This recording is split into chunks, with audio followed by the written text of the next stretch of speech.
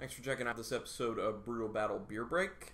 Sorry, it's actually been a long time since I've put one of these up, so just things getting in the way. Still pumping out the podcast, though, so check it out, brutalbattle.com or iTunes, Stitcher, Google Play, Brutal Battle. Just search it.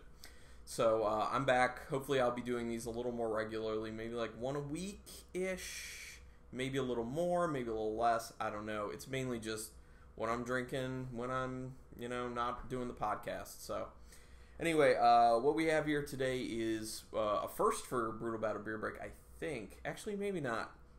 I'll have to check on that, because I believe I did Pseudo Sue before, but this is Tsunami Pale Ale by Toppling Goliath. They are out of Decorah, Iowa, and this beer does not have an ABV on it. But as you can see, just a wave. It's a Tsunami. It's not like an amazing ordeal. So, just to give you an idea, maybe I should start doing this with hoppier beers. Just giving you an idea of about how far out I'm drinking these. So, this one was canned on March 1st of 2017, and I'm currently about to try this on May 24th, 2017. So, also big thank you to Kyle Norman, listener and big-time supporter of the podcast, and family, actually.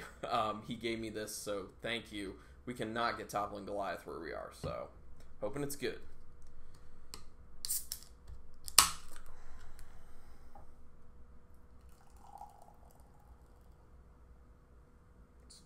give a little pour in there.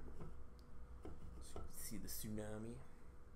Alright, looks like, pale ale / IPA. It's very orange. There's a bit of a haziness to it. Nice big head the way I poured it.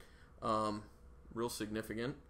So it's a little bubbles clinging on the sides.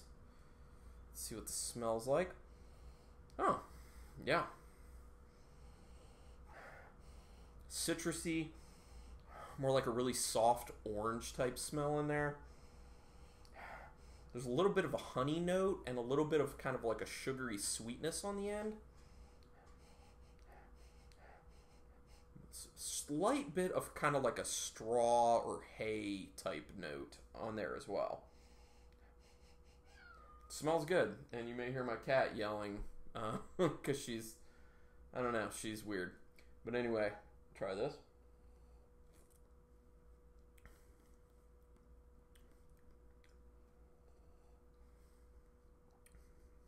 Solid.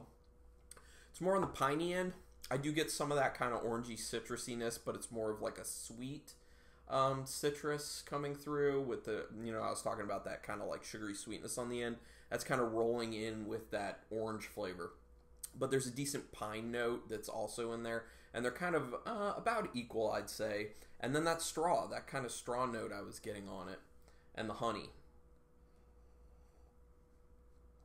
Easy, solid, nice pale ale. Nothing crazy amazing. Like their Pseudo Sue, I know is also a pale ale, but I think that has like a lot of citra in it and some other stuff. It's actually been a long time since I've had that beer, but at any rate. Thank you everyone for checking this out. Toppling Goliath, if you can get it, typically I know good things. So anyway, thank you for checking this out. Check out some of the other videos. If you have any ideas, just shoot me an email, brutalbattlepodcast@gmail.com. And until next time, go have yourself an awesome beer and keep it brutal.